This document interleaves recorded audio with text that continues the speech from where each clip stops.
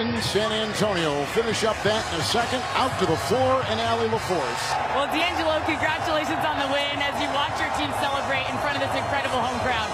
So, a little under 2 minutes to go. You hit the bucket that gave the team the biggest lead of the game. I watched you sit on that bike and tell this team, no matter what foul trouble they got in, it's okay. We got this. What gave you the confidence to can you be so calm out there? We special. We got a special group. It could be anybody's night, like I've been saying all season. Today we locked into the details and what it was going to take to beat that team, that team's unbelievable. They're a good team, well coached. Got a great group of guys. But our group is resilient. I think everybody on TV, it's our first TV game all year. Everybody on TV should see what's going on behind me. It's hard for me to talk, but our fans are amazing, and this is special. It is truly amazing, and we will show that. Your team led the league in scoring all season, but you did that with Karl-Anthony Towns on the court.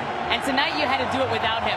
First of all, after the game when you hugged him, what'd you tell him, and how'd you guys overcome it? I mean, that's our guy. That's our guy. That's our all-star.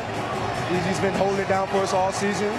Tonight their game plan was to take him out the game, and we had to respond as a group.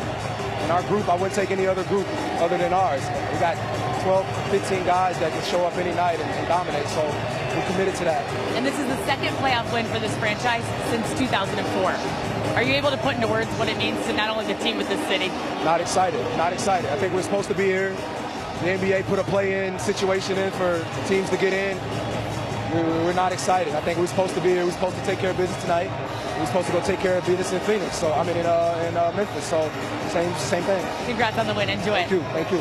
Buckle had 29 points tonight. He was the second overall pick, and he was selected by the Lakers, then traded to Brooklyn, then Golden State, and coming to Minnesota. And in this season, and in the biggest game for him, he has answered the bell along with the rest of the team. And Kevin, this is why team sports are beautiful. When you've got a band of brothers, and he highlighted that. Our best player, you're right, our captain, our all-star struggled tonight.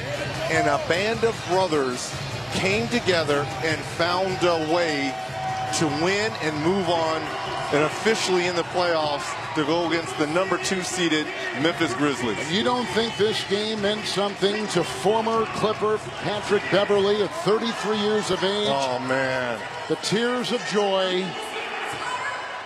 and the emotion pouring out as he knew when he came here he'd become the heart and soul. And Karl-Anthony Towns, even when